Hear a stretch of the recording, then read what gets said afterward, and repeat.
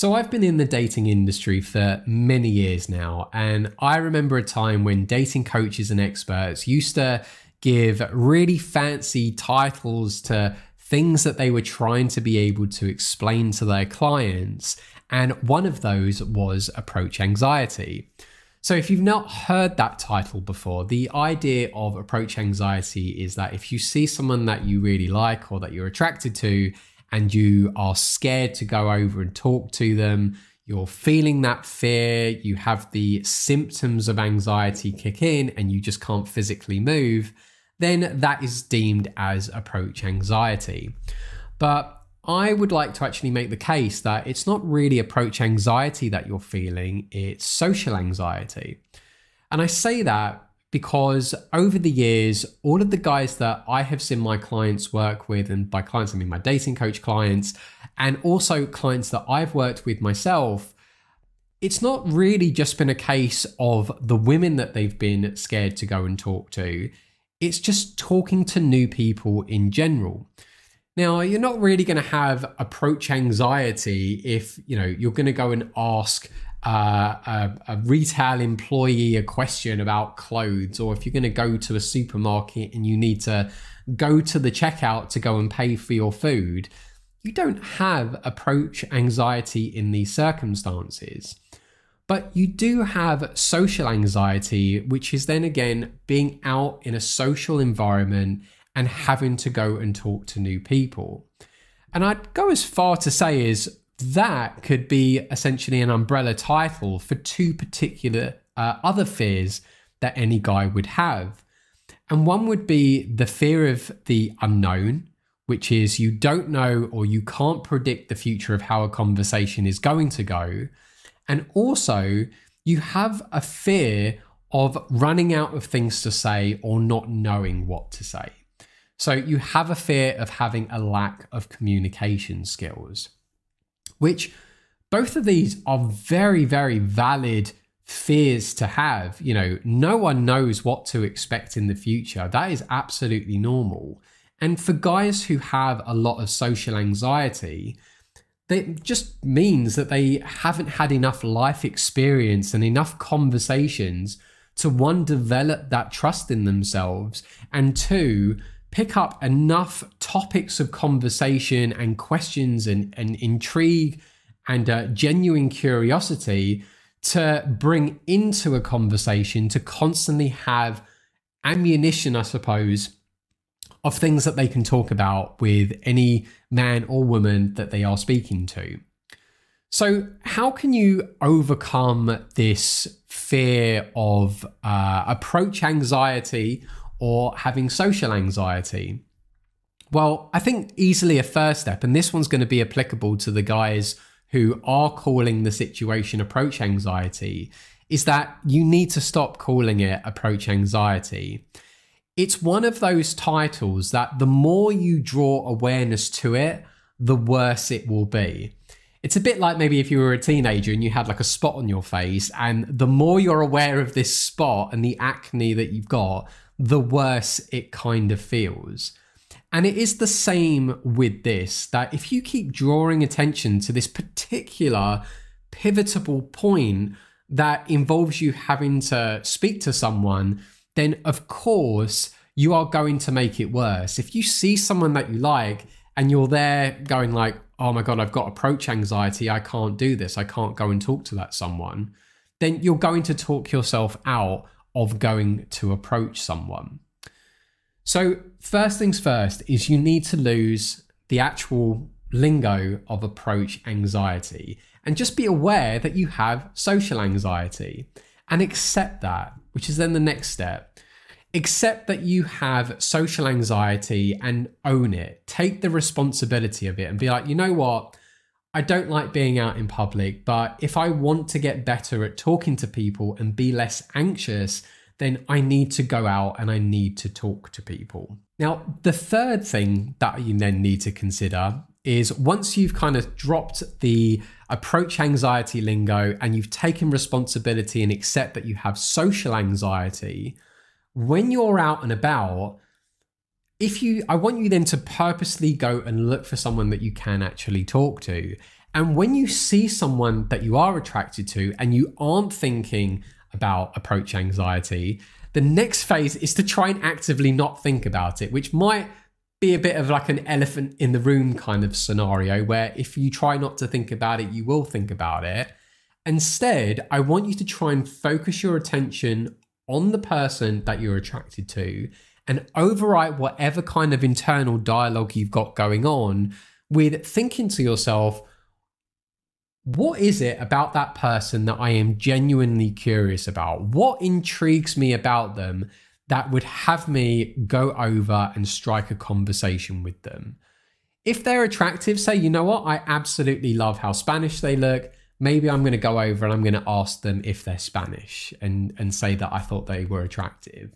Or if you like their style, then go over and say, you know what, your style caught my attention. I absolutely loved it. I was just curious where you got that look from. And maybe it's even worth me just mentioning here that, you know, even just as a practice thing, don't even worry about trying to, you know, go for a phone number or whatever. Just practice getting comfortable having a conversation with a complete stranger. So be curious about anything. Maybe it's their fashion, maybe it's their perfume, maybe it's the look and feel that they've got, maybe it's the confidence that they've got.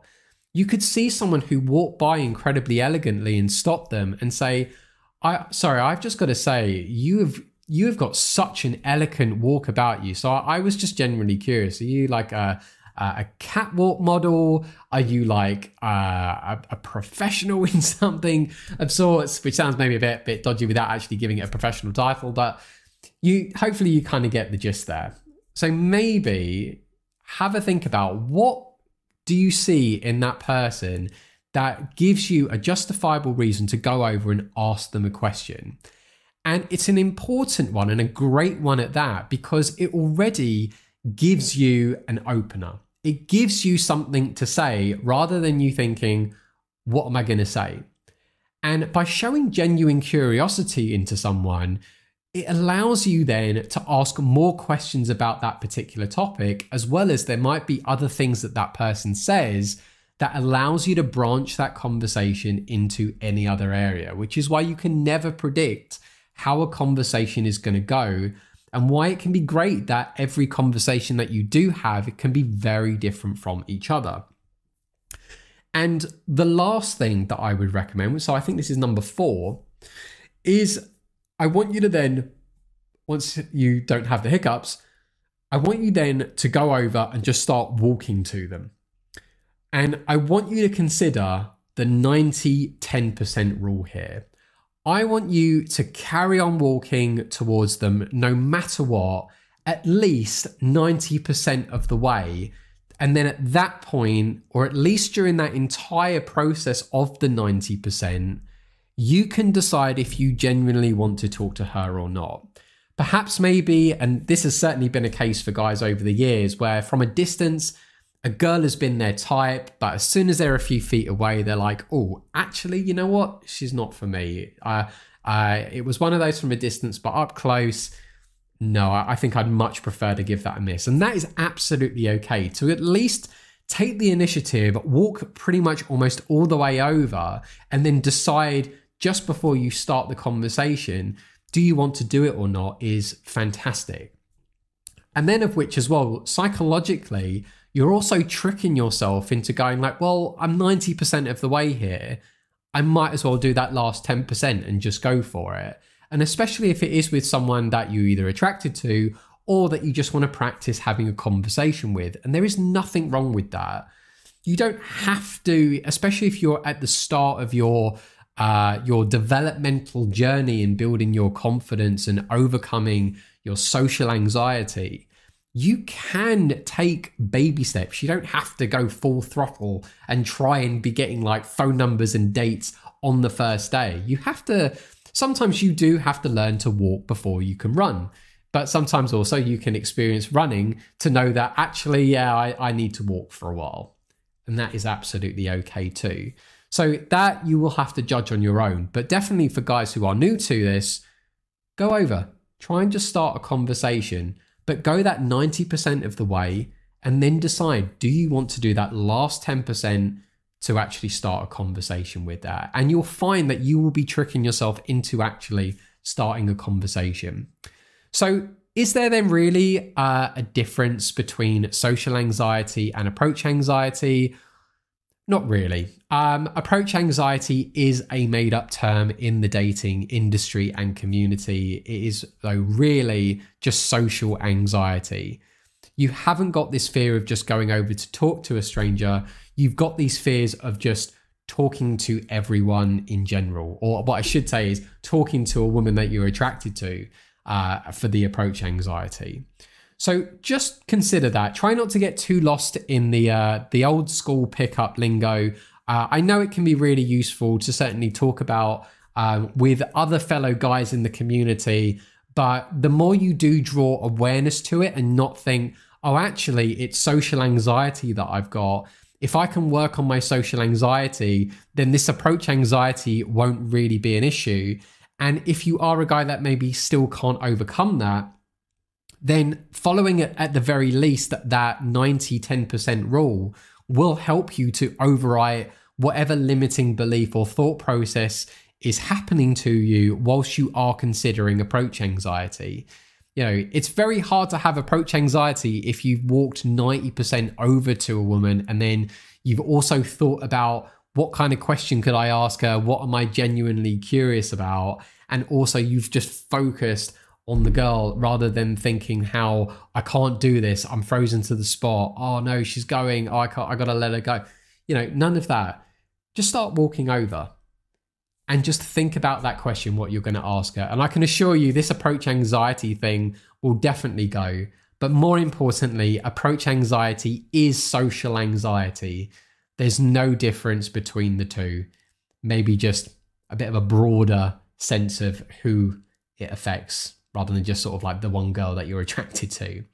So I'd love to hear your thoughts on this video. If you can, please comment below. And if also you've got other questions or videos that you would love for me to make. And if you did really love this video and certainly any other videos that I've got, I would genuinely appreciate any likes on this video and definitely any subscriptions to my channel too. It just allows me to reach more guys and help them with more issues of things that they have whilst they're on their own personal development journey in the dating industry and dating community in general. So I really want to be able to make a difference and help as many men as I can. And I need your help for that too. And of course, if you are someone who's struggling with their anxiety, perhaps have a look at my website. I offer my dating desensitization therapy where we go out on the street and I will help you to specifically become desensitized to the skill of cold approaching and even have you prepped for a dating coach if you are thinking about going to a dating coach too. And if you've also got maybe other traumas that are giving you this anxiety to go and talk to new people, then perhaps also have a look at my integral eye movement therapy that I offer on my website too. So other than that, my name is Dan, that dating anxiety guy. Again, thank you so much for watching. Like and subscribe and look forward to more videos from me.